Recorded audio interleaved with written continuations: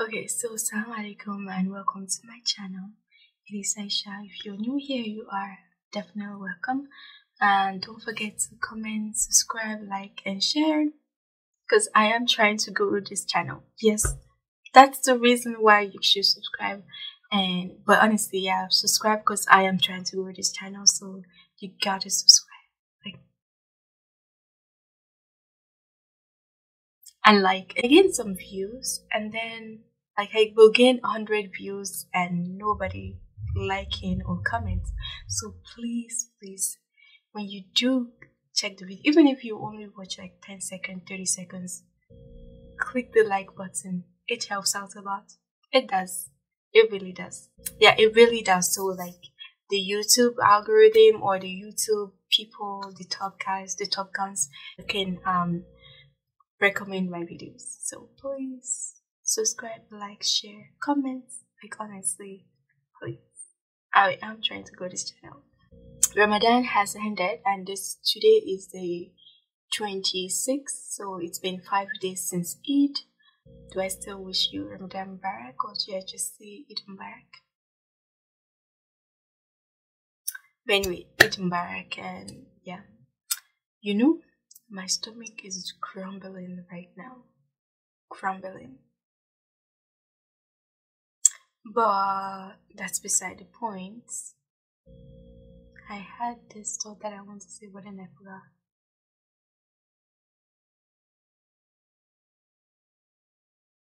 I remember now. If you're in Nigeria, you'll get this. But if you're not, sit and get the story anyway. You know, see what I'm doing there? Sistatu-Shawwal. After Ramadan, after you finish Ramadan and after Eid, you know that they say that you should do this Sistatu-Shawwal. It's just so funny that, you know, I mean, we're not Arabian. We're not Arabian.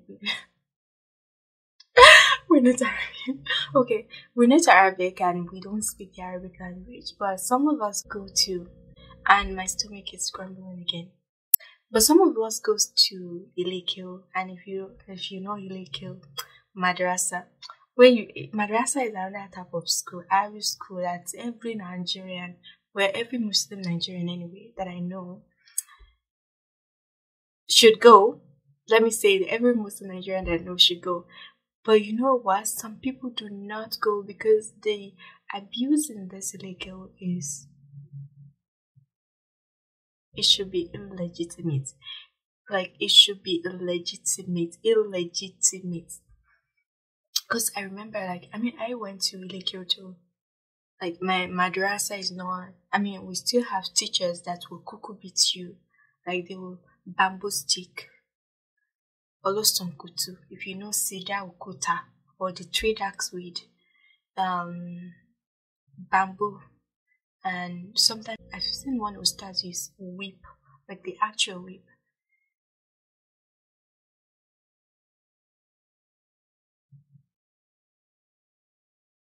That is illegal madrasa for us in Nigeria. Like,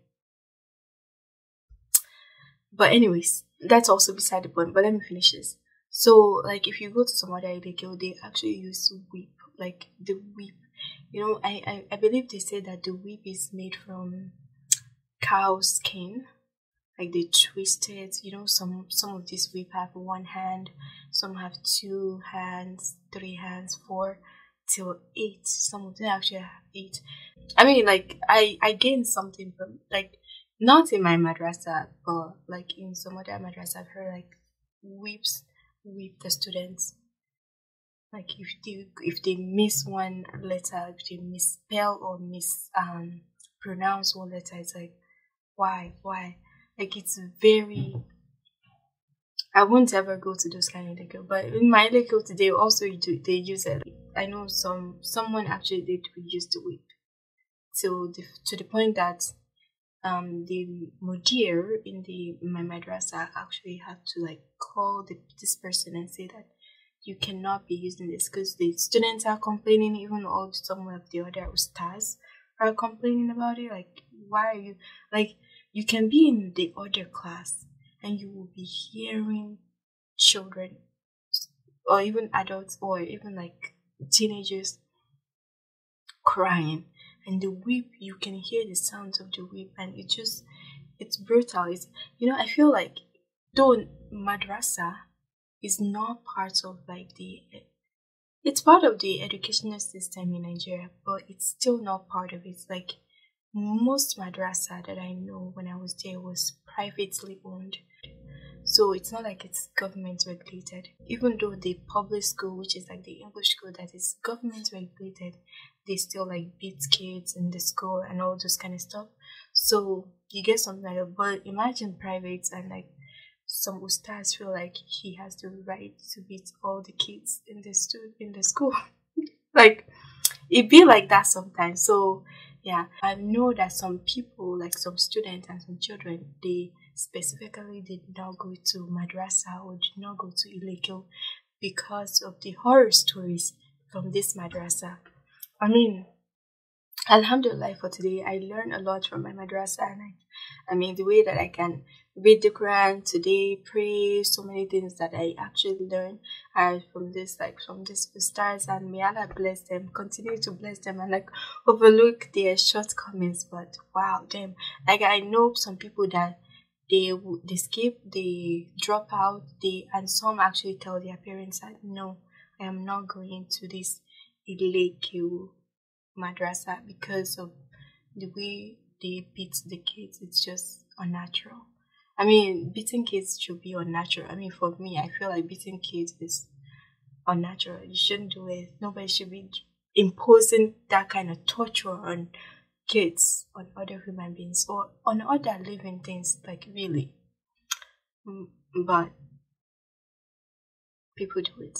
They're like, oh, children need to be trained, they need to be disciplined. Like, they're not the human being. Children are human beings. They are not. I don't even want to say like they're not. Yeah, they're not objects. But even you won't do that to an object.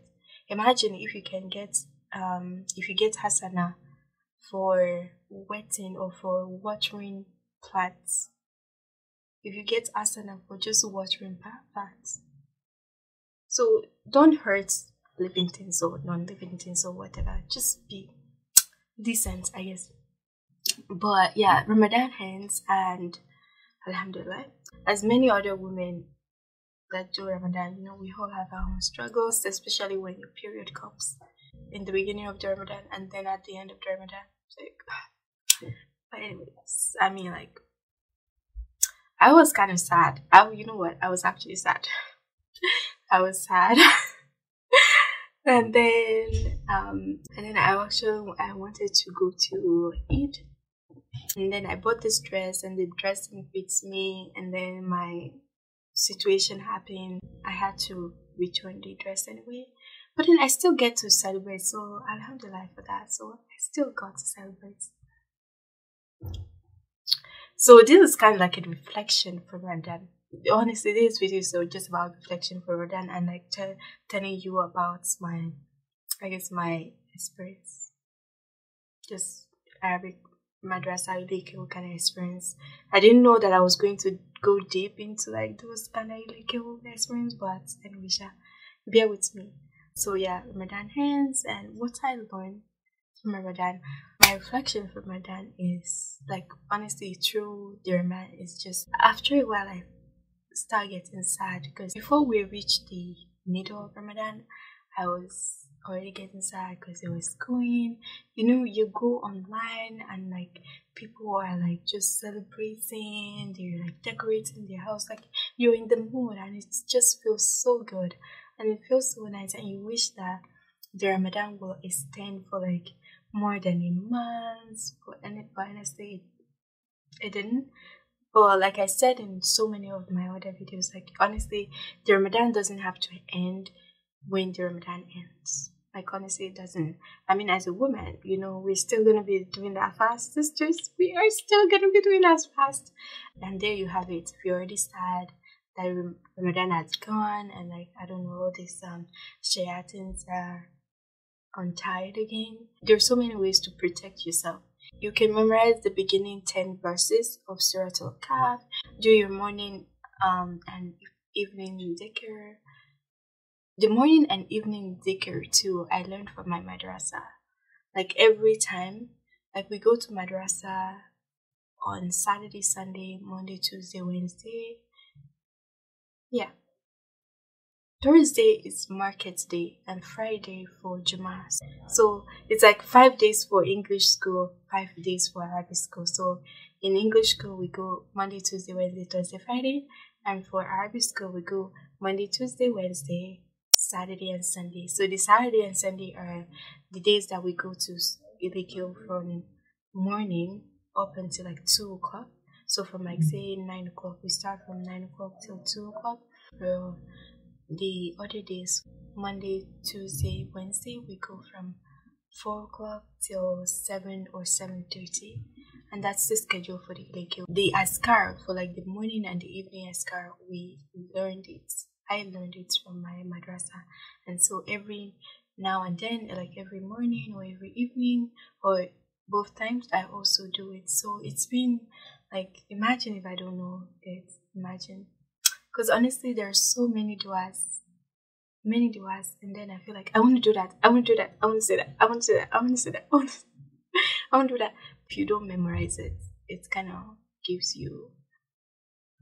But you can also, you always have to get those timelines on your Instagrams. Honestly, you have those people that actually go out of their way and say like, share this, and then all this kind of stuff, and you kind of learn it that way. Because honestly, there's so many duas, so many of them, so many, and there you go. I want to improve on that, and so I'm hoping, I'm praying that I improve and I continue to improve on like learning all this dhikr and askar and du'as and prayers that you can do like just in the middle of the day, all this kind of things. So it will brighten up your day, give you so many rewards.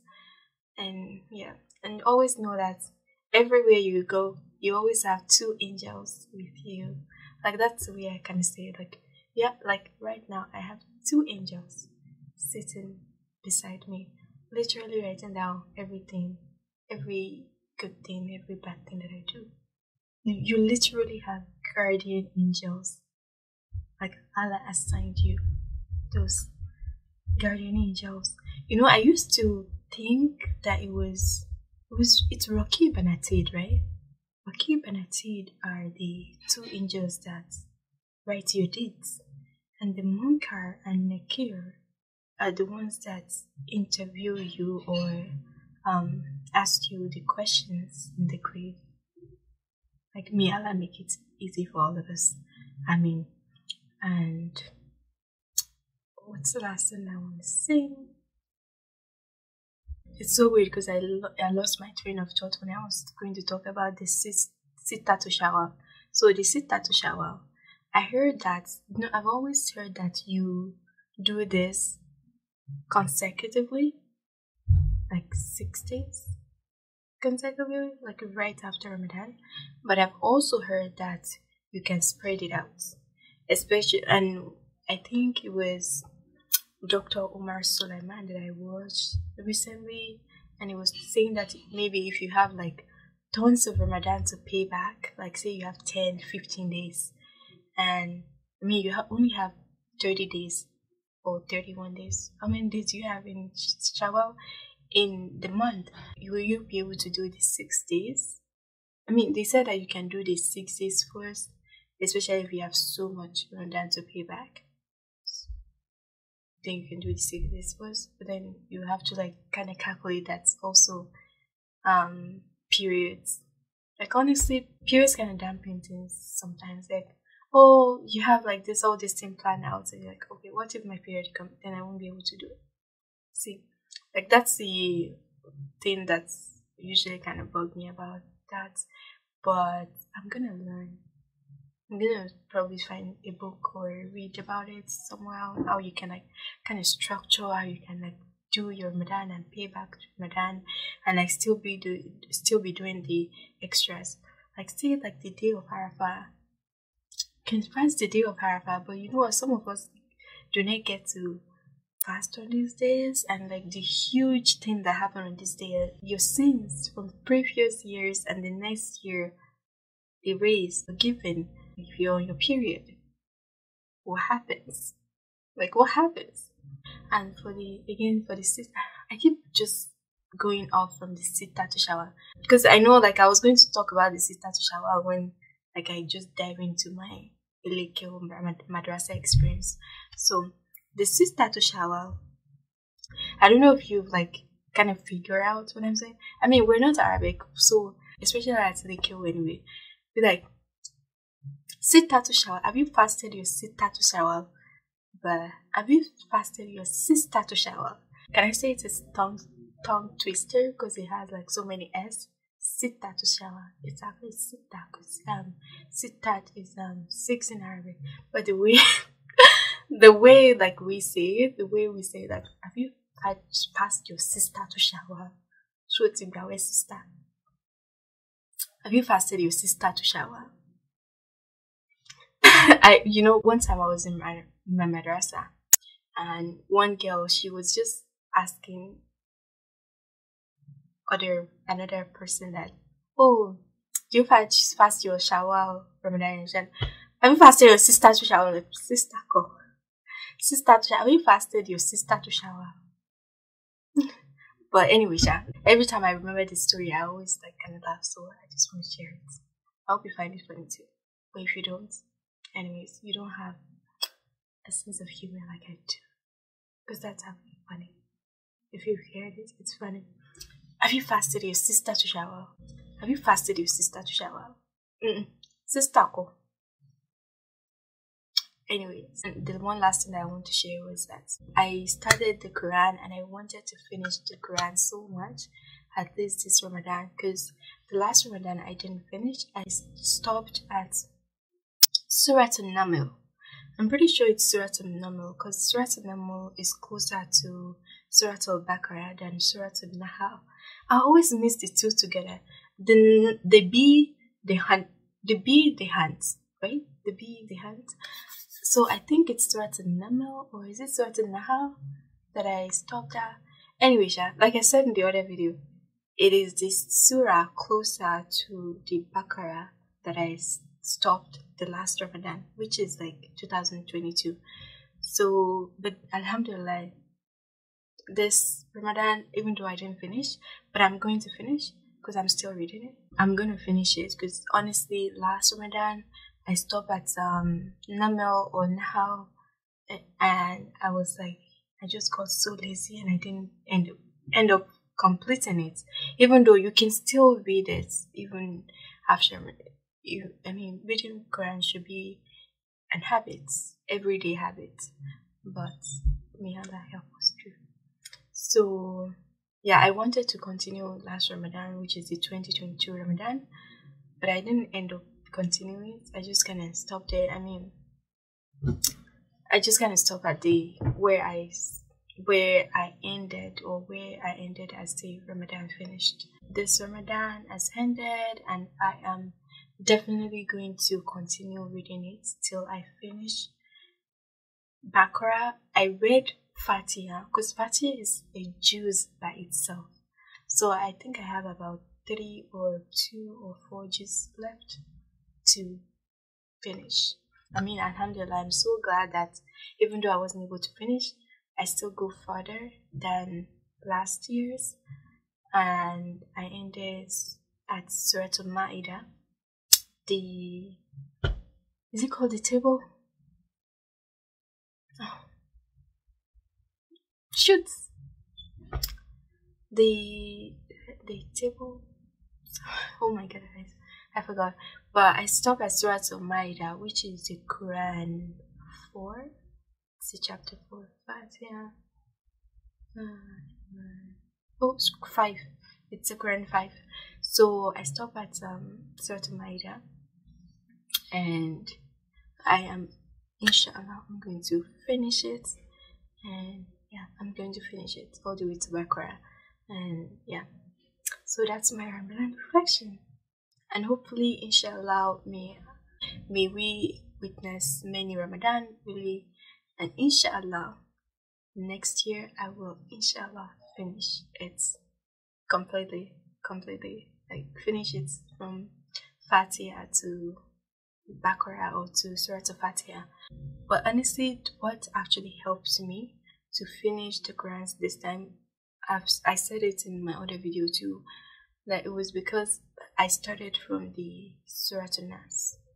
Because I know, like, if I start from Surah Fatiha, you know, Surah Baqarah and all those, the beginning surah, really, they are very dense. They're long surah. They're long surahs. They're like about 200, 100. Like, they're quite long. So I felt like the other Ramadan that I've tried to like finish the Quran like that, I always kind of stopped because I felt so tired. It's like you're reading, and you're not finishing. You haven't even finished one surah.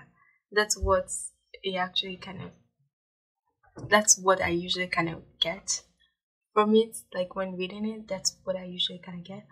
But when I started from Surah Nas, and then because you know, you already know all the shorter surahs, so it kind of helped, like, as you complete one, it's like, oh, I want to complete this too. So it moves up like that, and then I was able to actually like get so much done. I think for the last 2 Ramadan, I've read further more than I have in like so many other Ramadans before. Start from small, simple, and then work your way up. And also, inshallah, I pray to continue to read Quran after this Ramadan, like be consistent about it. Because I feel like when I was reading, especially those surahs that I didn't know so much, like I didn't know like maybe the wording and everything, like, you know, alhamdulillah, when I was reading it, I feel like so many words or so many surahs, they are short and their words are kind of familiar to me, so I'm able to like pronounce them and even read them steadily as I should, I believe. But like some of them that I don't know slow me down. I feel like if I continue reading the Quran consistently, even if I can't do 7 days a week, then I do it like maybe 3, 4, 5 days, 6, 7 days, then it will help with my pronunciation and with like with my pacing and with pronunciation and in completing the Quran for next Ramadan. That's the way I feel. I mean, don't get me wrong, I do read the Quran. I have like so many different kind of apps on my phone that I read the Quran from.